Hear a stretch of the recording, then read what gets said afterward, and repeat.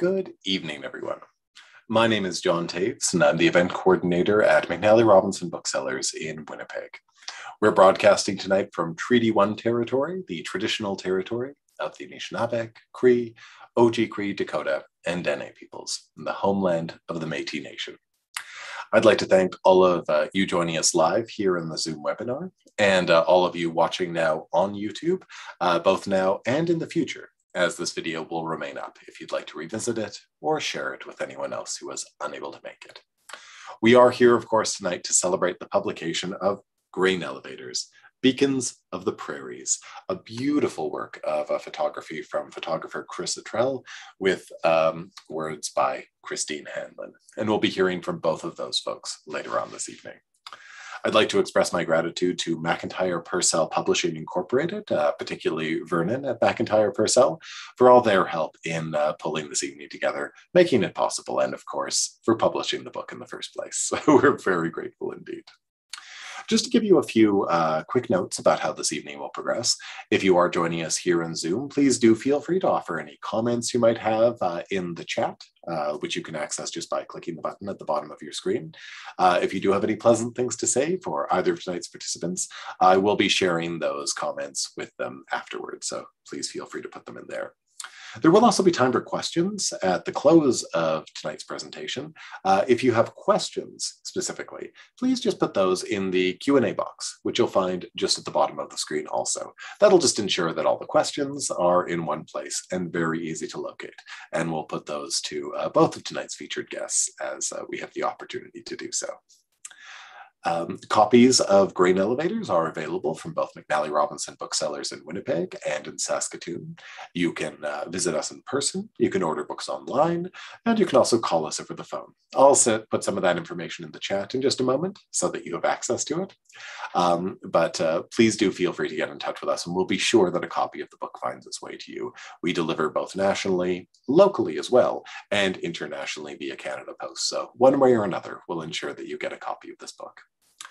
But that's more than enough from me. We're going to move on to the main portion of the evening. So that'll include a presentation from Chris Attrell, the photographer, followed by a conversation with Chris and Christine, where I'll be asking them a few questions. And then the opportunity will come for you to ask some questions. So Chris Attrell is the author of the best-selling book, Forgotten Saskatchewan, the most popular photo book in Canada for 2019.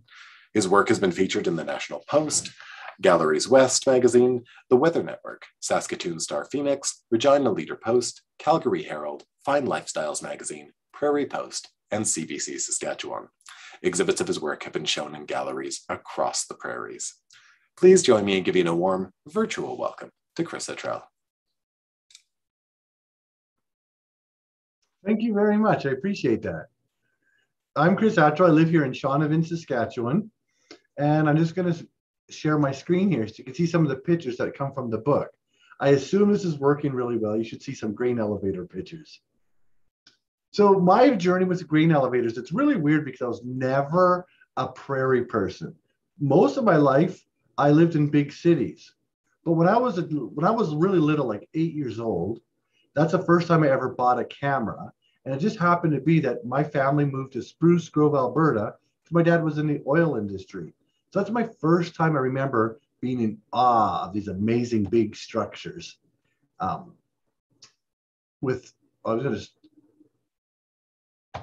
there we go. I'm just making sure that the pictures were going. But that's where my journey really started, because I found these buildings to be very fascinating. And every time we drove around, every other town had a row of them. Some of the smaller ones only had one or two. And I remember one time when I was a kid, before we left Spruce Grove, we took a trip down to Arizona and Los Angeles. And I remember thinking, this is horrible. These poor towns down here in California don't have grain elevators. And I just remember thinking how sad that was, because I thought these were great buildings and everybody should have one. But I didn't know what they were. I just was always fascinated. To me, they were like little art forms on the prairies. Then I ended up moving back down to the States, and I lived briefly in a small town called Sidney, Montana. It's about a 2-hour drive south of the Saskatchewan border in Montana, but it's very much like a prairie town, and it did have grain elevators. So once again, I got my little excitement with that. But then as an adult, I moved back to Canada. and I lived in Calgary. They still had grain elevators in the 90s, just about everywhere you went. But by the time I started getting a car and driving out into the country, I noticed that a lot of towns did not have grain elevators anymore. And then I came across Champion, Alberta, the very day they were tearing theirs down. And that's when I sort of got this idea in my head that, oh, they must be getting rid of these. And then I actually made trips out to the country since 2003 just to go take pictures of grain elevators. And then it just happens that I have a relative who lives in a town called Wawanesa, Manitoba. And I went out there to go visit them. And the grain elevator in Wawanesa and Treesbank were both gone. But I remembered both of them from when I was a kid, because my relative's husband worked at the grain elevator. So that's when I really started taking it seriously. So the photos in the book are like pretty much a collection of grain elevator pictures I've been taking over the past 18 years.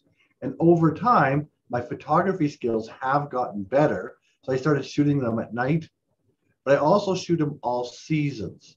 I didn't want just a photo book of pictures where all the grain elevators were shot in the middle of the day in the middle of summer, because grain elevators are year round. They're used all years. So all these pictures that you see in the book, most of them were shot in the past 3 years, but a lot of them are pretty old.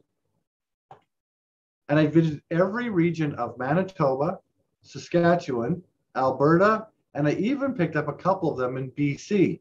I was very surprised to know that there's a location in BC with 2 grain elevators with a mounted backdrop in Creston.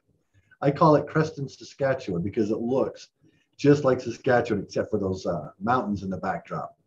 But again, I'm so glad I shot some of them, because like this one here in Brandon, I believe it was just recently torn down or is in the process of being torn down. And a lot of the grain elevators in this book are no longer standing anymore. We're not losing them as fast as we were like 10 years ago, but we still lose about 10 to 20 of them a year.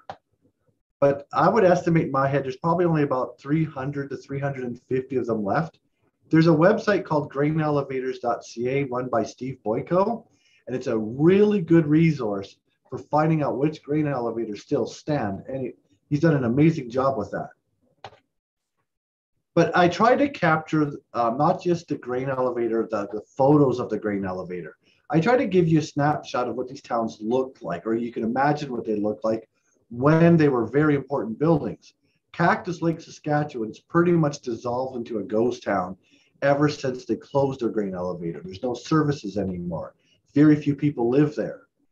But these were at one point the center of economic activity for like 13 kilometers in all directions.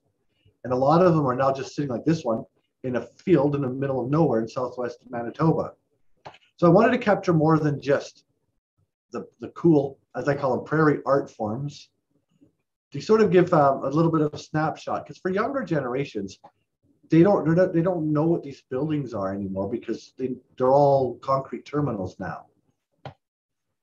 And of course, some of them have been preserved, like here at Castor, Alberta. They've preserved it, so that makes it a little bit easier and sort of highlight these places that anybody can go and visit right now and go see the inside, outside. Some of them, like this one's been bought by farmers and they still use it. It must be very hard to get a repair person for grain elevators now, though. There's probably not very many of them left. But some of these farmers still buy them and they're in great shape. This one was torn down because they become hazards, and the insurance on them is really expensive. So I don't blame them for tearing them down. And I know they can't save all of them. And then last year we had that comet Neowise. So I made sure I went and got a shot with a grain elevator. That's Climax, Saskatchewan. And this photo is in the book as well.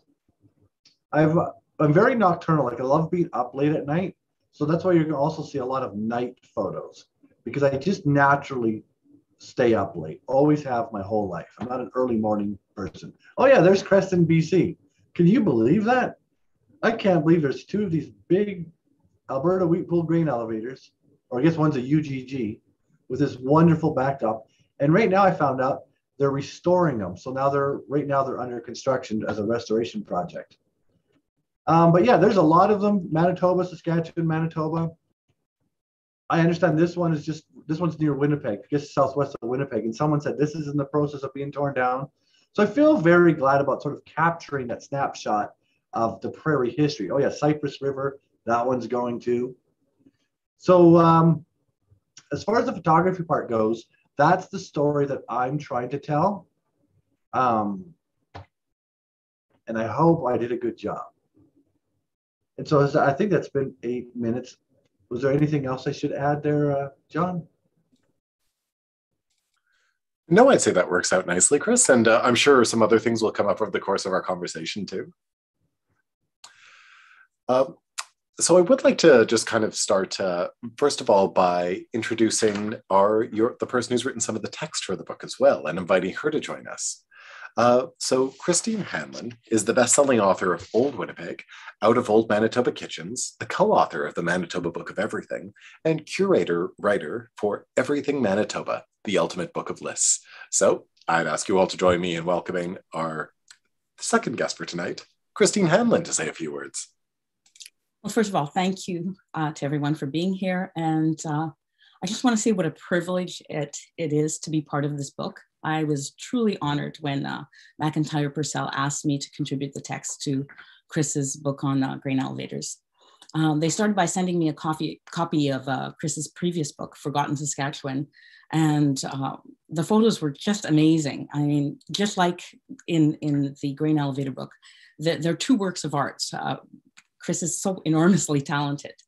And as he mentioned, the photographs aren't just beautiful, they are a powerful way to tell a story, to tell the story of the prairies. So at first, when I was looking at them, I wondered what I could possibly add to them because they are so powerful.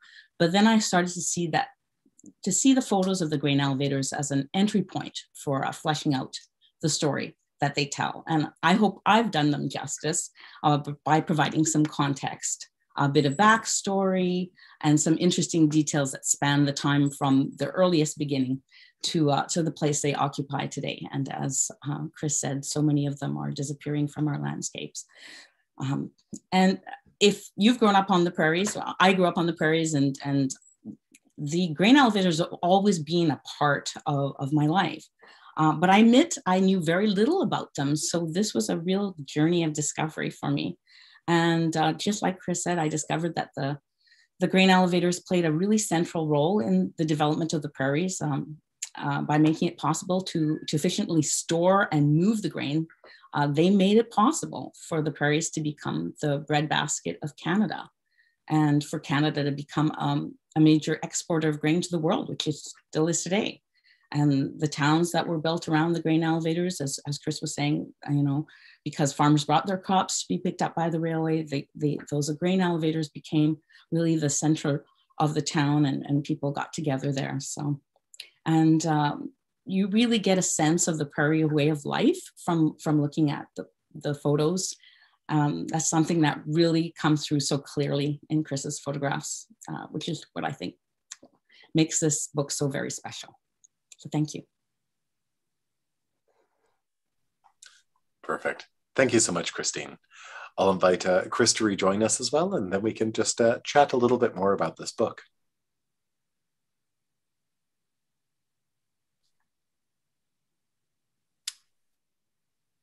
Well, while Chris is rejoining us, Christine, can I ask you a question then, possibly? Sure. I was just wondering what challenges you personally faced while researching grain elevators in the three provinces, because you yourself had to do quite a bit of research, I'd imagine, to work on the text that accompanies these photos. I did. As I said, I didn't know a whole lot about grain elevators when I started. And actually, if you count BC, that's 4 provinces. So Chris sent me a list and the photos of all the elevators that would be in the book, about 120 of them. So get me busy. And I tackled them one by one. Starting with the ones in Manitoba. Growing up in Manitoba, as I said, grain elevators were always part of the landscape. So I knew that they were important and that they were an important part of our heritage here in the province. And of course, other people might have heard me say this before, my go-to place for Manitoba history is always the Manitoba Historical Society website, just a treasure trove of information. And I also reached out to Gordon Goldsborough, the president of the Manitoba Historical Society, And he assured me that I could probably find information on most, maybe even all the Manitoba's grain elevators on the site. And he also happens to write a column for the Manitoba Cooperator on grain elevators, and then he contributed a lot of that information on the site. At the same time, Gordon very generously sent me the PDF of the late Jim Pearson's books called Vanishing Sentinel. And they're an amazing collection. I mean, they document, I kid you not, the construction, renovation, and the changing ownership, the capacity, everything you wear of every grain elevator ever constructed in Manitoba, Saskatchewan, Alberta, and BC. It's truly amazing. There's a write-up about Jim in the book. I think you'd probably find it interesting. He left such a valuable legacy. I can't even begin to imagine how many hours he must have spent, because he went to see all those grain elevators. And how many kilometers he must have traveled to see each and every one of them. Probably the only person that's come close is Chris, because he went and took pictures of them, right?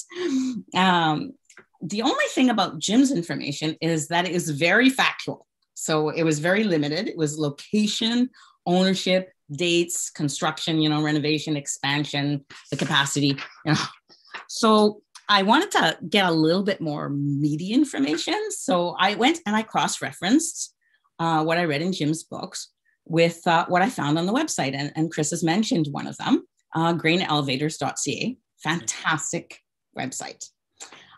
There's also 2 Facebook pages that I checked out, one called Vanishing Sentinels, the other one, Prairie Icons. And finally, a very unusual page I stumbled across called bigdoer.com. And it was an unusual name. But after consulting Jim's book, I usually start with the grain elevators, but I couldn't find, so I had actually multiple screens set up, and I was looking across. I actually herniated a disc in my neck from looking at all the screens, but that's another story. So so sometimes I could find the elevators on the grainelevator.ca. Sometimes I checked out the Facebook pages, and then I've looked them up on Big Doer. Now, I should tell you about Big Doer. It's Chris Doer and Connie Biggert. They write about their travels through the Prairie provinces. So they kind of do what Chris does, I guess, and what Jim did. They explore small towns and their buildings, including, of course, the grain elevators. So the biggest challenge I had with all of this information on all these screens is that sometimes I wasn't sure if I had the right elevator, because as Chris said, some towns have more than one. So then I'd be texting Chris and asking him, do I have the right one? Is this the one in the picture? So, and he was great. He'd always get back to me and help me out. So we figured out which ones they were. The other challenge was that not all the information from the different sources aligned every time. So there were contradictions sometimes. So what I decided to do is I didn't include any information that was contradictory, and I just moved on and included the information that I could be sure about. So it was kind of like playing detective, but it was a lot of fun. And I just want to say that, all the information in the book is a product of a lot of work from a lot of very passionate and dedicated people. And I'm just really lucky that they wrote it all down. Thanks. No, that is fantastic. There is such an incredibly vibrant community and network of folks that are doing so much hard work to bring all this information together, which is why it's so wonderful to see it consolidated in works of art, such as the one that Chris and yourself have pulled together too. Now, I do see Chris is back with us. Chris, would you like to join us? Oh, fabulous. We had a power outage. Oh dear. No, what timing? Sorry about that. No, not a problem at all. I'm delighted that you're still with us, so that's perfect. So I'll just ask you a very quick question. I was just chatting to Christine a little bit, and I'll circle around with some questions for her as well throughout this. But Chris, you've spent an awful lot of time exploring Manitoba, Saskatchewan, and Alberta. What attracted you to the subject of grain elevators? What was that initial spark that drew you to them? Actually, to be honest, it was just because of the way the buildings looked. They were so colorful back when I was a kid. Like there's green ones, orange ones, white ones, and they were kind of mysterious because I didn't know what they did. No, that makes a lot of sense. There's something very fascinating about the object of the grain elevator as well, how it straddles the kind of the history of our provinces as well too, but with an eye toward modernism and modern movements as well. It's this incredible combination of the past and this futurist quality to them as well. That's really endlessly fascinating. What is it about grain elevators that seems to evoke such emotions for those who travel through the Canadian West? Well, I think a lot of them, like for me, whenever I'm traveling through the prairies, like I've become like, ever since I got my camera in 2003, my first digital one, I've become like a prairie junkie. I love back roads in the prairies. I love going to all these small towns. And when they do have a grain elevator, you can see that town from 20 kilometers away. So you know you're getting close to it. So I think it's when it's missing, it just sort of feels like there's some, there's some, it just doesn't feel right. And it takes a little bit of adjustment. Here in Shaunavon, we have 2 grain elevators. They've been here the whole time. But I can't imagine driving to Shaunavon and not seeing those 2 shiny silver grain elevators anymore. So I think that's one of the reasons. And also because of the fact that it is just like an economic center of the town, or it was for many decades. Oh, right. Now, I'm very curious about the process for taking these images as well. And I imagine each one is quite different. But could you walk us through what a typical shoot looks like when you do come across one of the elevators? Well, I always get the first, just a simple, easy shot. That's when you just stand in front of it, take the normal one that, a snapshot essentially. But then if you start walking around the town, especially from all directions, you can kind of get a sense of, like, based on the lighting, time of day, season, where you can get like a really cool angle. You get some really nice visual weight. And you often want to have a little bit of the town when you can in the picture. So it kind of gives it some context, like it's in town and not just out in some field somewhere. So there is a little bit of an exploration process where you do get out and you walk around. However, for the first few years, I oftentimes would just shoot at the car window, but then my wife told me not to do that anymore. And she was right. Well, it is really incredible. And further to your comment on that as well, there are certainly some of the elevators that are very isolated and outside of the town, but those that are surrounded by community, you, despite the fact that the human figure doesn't really figure into your photographs that much, you do really get a sense of livelihood and life around them as well. So I think you capture that really spectacularly in your photographs. Now, do you feel that your work is helping to preserve these structures for posterity, or does that play a part in it? I'm not really so sure that I do, because I know that you can't really save them all. The ones where they are being saved, there's a really strong community support already. But now that there's so much time just between when they stopped using them until this point, that maybe now there's some awareness that some of these can and possibly should be saved, because I'm pretty sure that in another 20 years, only like 10 to 20% of the ones still standing will still be there. So maybe from this point forward, this will turn out to be that way, but some just can't be saved. Right, no, that makes a lot of sense. Now, you've explored rural Saskatchewan in your best-selling book that we mentioned earlier, Forgotten Saskatchewan, and now you've examined the disappearing grain elevators. Have you kind of come up with what your next project might be just yet? Well, I really love old historical buildings, and I really love the history of, most of these communities and cities in the prairie provinces. So I am kind of working on one where it's just going to be a lot of these really cool, stately old buildings, but shot at night, because I love night photography. It is my favorite one. So that could be anywhere from like big cities, small towns, to rural places. So I think my next one's going to be a collection of cool buildings, but shot at night. Fantastic. And certainly is assisted by your draw toward nightlife as well. Now, are any of the grain elevators that you photographed still in operation? And if so, how did you go about, did you have to work specifically with the organizations involved in the grain elevators to take the shots at all? Was there any collaboration in that regard? Well, no, there's still a lot of them being used. Like even one of the ones here in Shaunavon is still being used. Not that many, but there are still some. But you don't really need to get any like permission or work with the people, because you're not really trespassing or going on private property. However, some grain elevators, like in Bent's, Saskatchewan, it's a ghost town. It is on private property, so that picture's not in the book. because they gave me permission, but then they didn't want it in the book because they didn't want other people, coming to their town. But I didn't really have to work with anybody, and even if I tried to, they're either really, really busy or they're not there because it's very seasonal. Right. So I didn't really attempt to do that. No, that makes perfect sense. Now, I'll invite Christine to join us again as well, just because I have two quick questions for both of you. And just as a reminder to everybody, there we go, and Chris as well.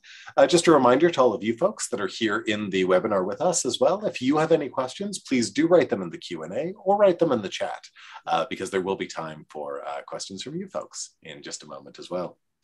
But this is a question that can work for both of you as well. I was wondering if each of you could tell us one of the most interesting facts that you discovered while either on your photographic journey or while researching the text for the book, Christine. And Christine, why don't you go first? Well, one of the most interesting things I found out was why a grain elevator is called a grain elevator or an elevator. And that's because at the heart of the elevators is something called a leg.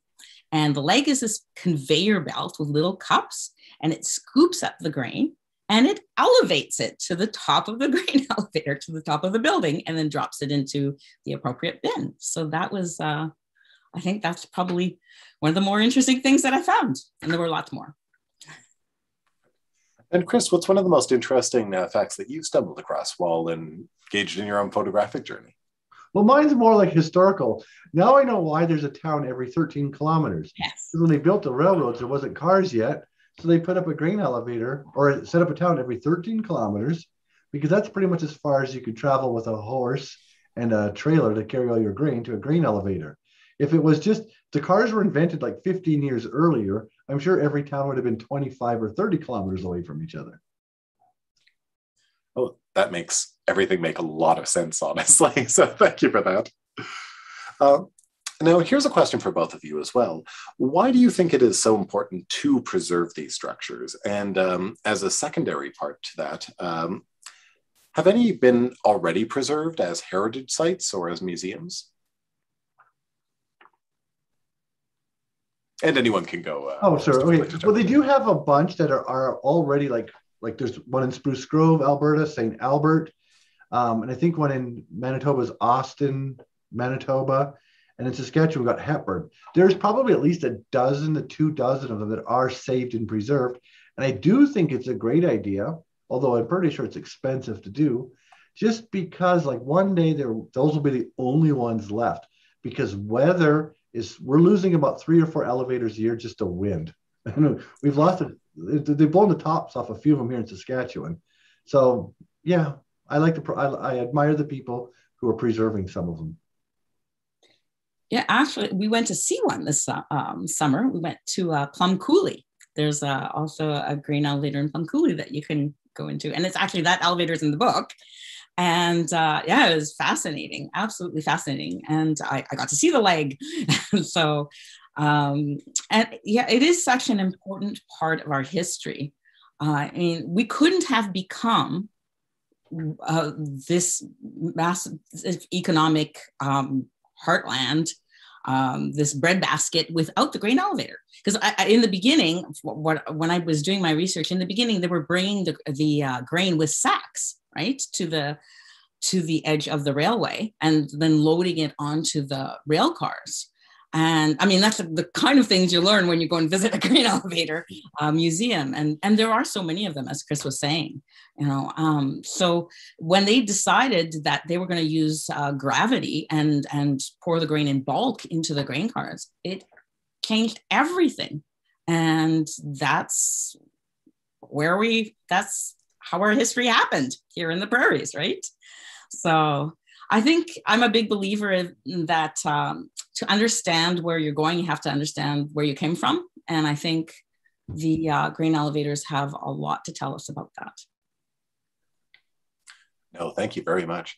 And thank you to Steve Boyko as well, who in the chat pointed out that, as you mentioned, Christine, Plum Coulee and Austin and Warren in Manitoba are museums as well, too. So you could certainly check those out if you're interested. Christine, I was wondering if you could speak a little bit about the collaborative process with Chris on this book and how it was to work with him on it. Well, it was a real pleasure and honor, I want to say once again, to work with Chris on this book. His photographs from the beginning really just took my breath away. Not only are they beautiful, but they really draw you in, as you were saying, John. You know, and it was so exciting when Chris sent me the photos that went with the list, because in the beginning I just had the list, so I was going in kind of blind. But once the photos arrived, it became more clear where the story would be. Then, as I mentioned earlier, there were several instances where it was hard to match the descriptions I was reading about with the actual grain elevators. So it was really nice that I was able to communicate with Chris, text him and confirm that I had the right elevator.